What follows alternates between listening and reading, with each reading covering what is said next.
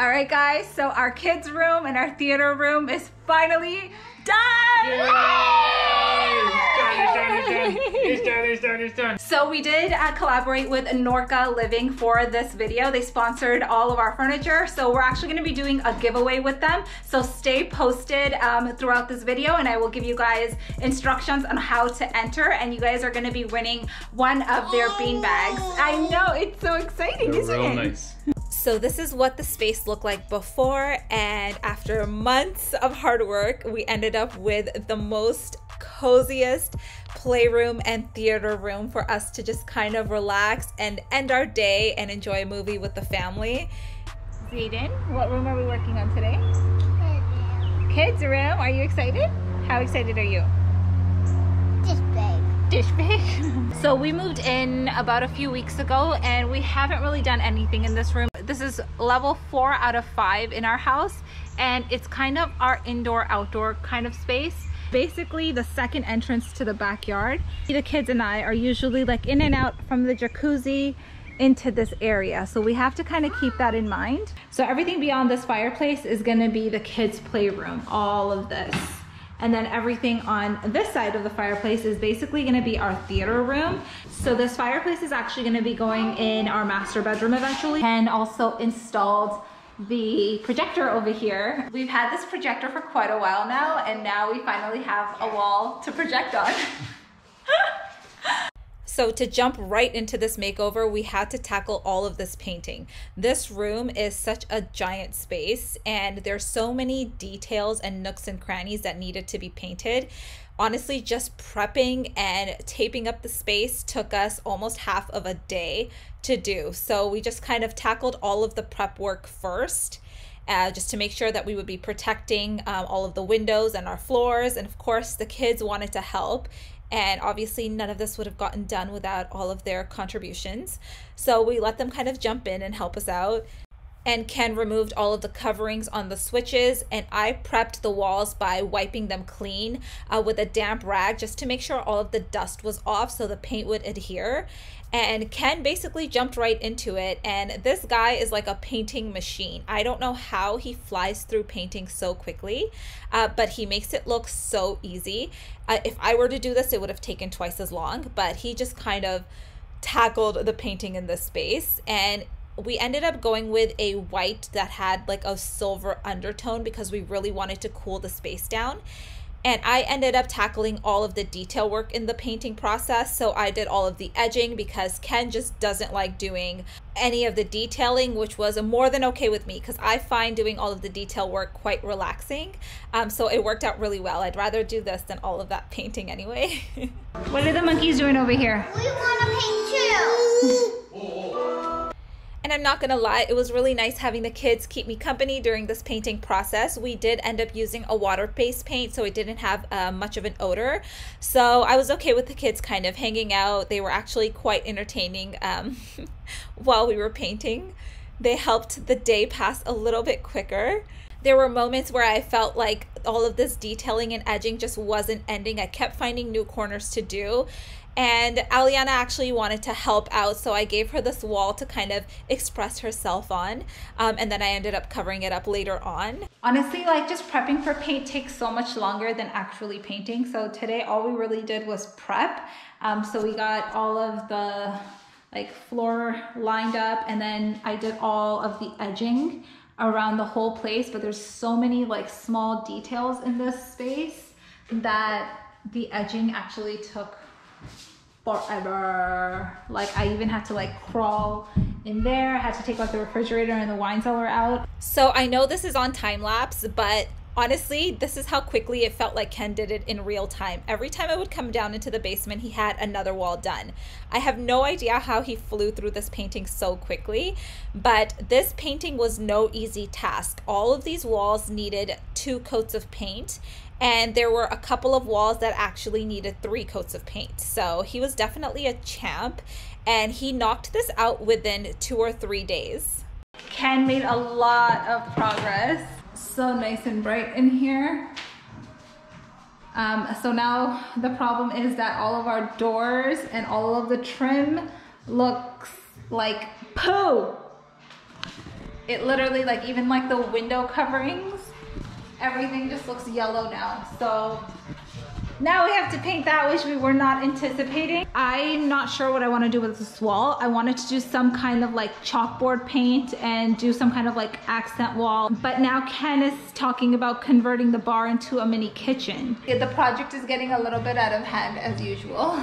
I kind of want to do like a demolition, like I want to demo it myself, but I feel like I just need to get past the fear of like doing these things because we have so many projects in the house. Like, we can't be calling somebody in to do every little thing. Like, we need to just kind of take the leap and try ourselves. So I ended up going with the black chalkboard paint option for this wall, and it was so scary putting this black paint on the wall, guys, but I just told myself that this was exactly what the kids needed to just kind of express themselves and have fun in their own playroom, and I really wanted them to have that. So as usual, I started with all of the edging all the way around the wall. The kids want to help, so I'm gonna let them both do like one square each. The kids were so eager to just jump in and help me. They honestly wouldn't leave me alone. So I gave them these little squares to get it out of their system. So it bought me a little bit time away from them, and I was able to tackle this wall. And this wall ended up being such a pain in the butt, guys. It was supposed to be only 2 coats, but it ended up being 3 coats, which took us 2 full days to tackle because you obviously have to wait for it to dry for a certain amount of time before you can put the other coats. So it ended up being quite the project, but it was well worth it because I was really happy with how it looked. So it is 3 days later now, and we have 1, 2, 3, 4, 5, 6 doors to paint down here, and we have 1, 2 windows to paint, and then we also have to do the trim all the way around the entire basement. I'm glad you found me. Okay. Yeah, I was looking for you. Where were you my whole life? Yeah, come. And we've decided that we're actually gonna gut this entire bar area, but we're gonna do it when we do our 5th floor basement, which is like our actual basement. Down in here, it's only like partially finished, the space, but that project is for a whole nother day. So we're not going to include this bar as a part of the makeover video for this 4th floor because it's actually going to be like sort of an extension for our 5th floor basement. I brought up a couple of the kids' toys just to kind of start eyeballing where things are going to go. And I had ordered a kiddie table, like a small kiddie table, and I was gonna put like a play mat here with a kiddie table, but my kids are way too tall for kiddie tables. My 5-year-old wears like 8-year-old clothing, and then my 3-year-old wears 5-year-old clothing. So even though the table was for 3 to 5, I had to get a full-on desk, like a grown person desk for them. So I couldn't tackle these doors fast enough, guys. They were the bane of my existence in this room makeover. They were just sticking out like a sore thumb, and they looked so dirty and brown compared to the fresh coat of paint. And obviously none of this would have progressed without Zayden's help and without me whining on Ken, trying to keep him focused, getting things done. And I ended up tackling the doors because Ken did do the grunt of the work with the walls, and he really despises doing all of these details, which I actually enjoy doing. So I had my cute little helper sitting by my side getting me through the painting process while Ken tackled most of the trim. Actually, he handled all of the trim while I tackled all of the doors. And it was a nice little system. We kind of flew through it pretty quickly. You're in my bubble. You're all up in my space, all up in my bubble. I forgot to tell you something. What did you forget? Can we then go to our friend's driveway if they come outside? Only if Auntie Amber comes with you guys. Okay. So we got our first coat on all of the doors, and now Ken's doing the second coat on all of the trim. And we made pretty good progress today. We should be stopping for like a lunch break or a dinner break. I think we skipped lunch today. We have smoothies for lunch. So today I basically have to do a second coat on all of the doors, front and back, and then on the windows and the shutters right there. Huh? You're gonna help? Why are you walking around the house with a potato? That's because you bought it. Guys, painting is actually super relaxing. I thought I would like get annoyed. Like I was actually dreading all of this painting, but now that we're like painting almost every other day, it's actually quite relaxing. So all of the shutters, the doors, everything is officially 100% painted. Look how beautiful my door looks, guys. So good. Did you help me paint? I want to, but you said no. So as soon as the paint dried on the walls, Ken added his screen for the projector on the wall, and it looked so good. Well, look at what we have here. So all of the furniture came in today, and it's all from Norka Living, and we got, hi Mama, we got like 10 pieces from them. So Ken is starting to put them together. They're basically like, it's a big beanbag sectional that we got. Where's your other shoe? Tell me, where's your other shoe? You silly goose, run. You're silly. So as soon as you pop the plastic open, the entire beanbag just inflates into this big, glorious cushion. And trust me, it is as cozy as it looks. So this is the cover that comes with it. And it's kind of like a denim material. And what I love about it is I can just like zip it and unzip it at any time the kids like spill anything on it. The beanbags were really easy to put together. You just put the beanbag inside the cover and you reinforce it with the Velcro, and then you add the backing into the second pocket, and once that's in, you basically just zip it into place. And Ken did this all by himself, so it's actually quite easy to do. Woo! That's the first piece. So while I was upstairs making dinner, Ken put together the entire beanbag sectional by himself. It took him about 15-20 minutes to do.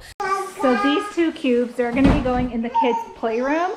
And I decided to go with this like kind of grungy finish because I just feel like as it gets wear and tear, which it will in the kids' room, it'll look like it's supposed to be there. And these are the beanbags that we're going to be doing the giveaway for in this video. So make sure you guys watch until the end to see the instructions to win one of these. It's good? Shapes into you. Oh, you guys are chilling? You're living your best life. Can mommy come? No. So you can use these as individual beanbags, or you can clip it together to create one big giant sectional, which is what we ended up doing. And it just prevents the beanbags from slipping and moving around. And I'm telling you, once we put this together, we literally got nothing else done for the rest of the day. We just lounged on these cushions the rest of the evening. It was so good to test these out for the first time. I need you guys to do a job for me. Can you do a job? Can you go downstairs and get the teddy bears? Yeah. Okay, thank you, Mama. Help me. You need help? Run here with both. Okay. Whoa, what was that, Zayden? So Ken thought it would be fun to have the kids help him put the toys away so that they know where everything goes. And quite frankly, I was so overwhelmed putting these away. I'm really glad that they tackled this. Mom, can I see this? Oh, the two kids are gonna? Give them a kissy. Give them a kissy. Mwah. So I wasn't planning on including the side two shelves with the black baskets, but the kids have so many toys that we needed the extra storage. So we ended up including that in this setup. And we actually repurposed a lot of our things from our old master bedroom, like this painting. And then we also included a lot of new pieces in the space. So it was basically a nice mixture of like old and new. And it gave us like the perfect kind of finish that we were after. We really wanted to create a very cozy, loungy space with lots of texture and blankets and throws and pillows, because we just wanted it to be a very cozy space. And I saw this throw ladder on Pinterest and I really wanted to recreate it. So I ended up using the ladder from the kids' old bunk bed. And it worked out so well. I was really happy with the way that the ladder ended up looking. It was exactly what I was going for. And we ended up adding a few finishing touches to the chalkboard paint. I wanted to create some kind of positive messages and something creative here for the kids for their first few days of using it. I honestly haven't done these bubble letters since I was a teenager, but it somewhat came back to me. I basically just freehanded this, but I thought it looked really cute. And we ended up adding a few frames, and I ended up drawing a couple. I don't know what I was doing. Honestly, I was just kind of going with the flow and letting whatever happened happen. All I knew is I wanted to have a really whimsical and playful finish to this space that sparked their creativity and their imagination a little bit. So once they started doodling, they would have a lot of fun on this wall. So the next day we started adding some final touches, and I wanted to add a little bit of color to the space. So we decided to go with some fresh flowers from our garden and some faux plants to add a little bit of greenery to the space. And it gave it that final touch that we were after. It's a big, enormous jump. Show me your big enormous jump. Go! Whoa! You cooking? You cooking, Tea Mama? Wow! And this is the final look for the kids' playroom. I'm so happy with the way that it turned out. I wanted to keep it nice and neutral, and I didn't want to fill it with too many colors because I know the kids are going to be making quite a mess down here. So by keeping the palette nice and clean cut, it'll help it look a little bit more organized than it would if I had a lot of bright colors happening in here. I just love how the touch of green brought everything together. Okay, Ken's been dying to do this for you guys for the past month, so go for it, babe. Okay, Google, it's movie time. Okay, your wish is my command. Enjoy Eskimos Theater.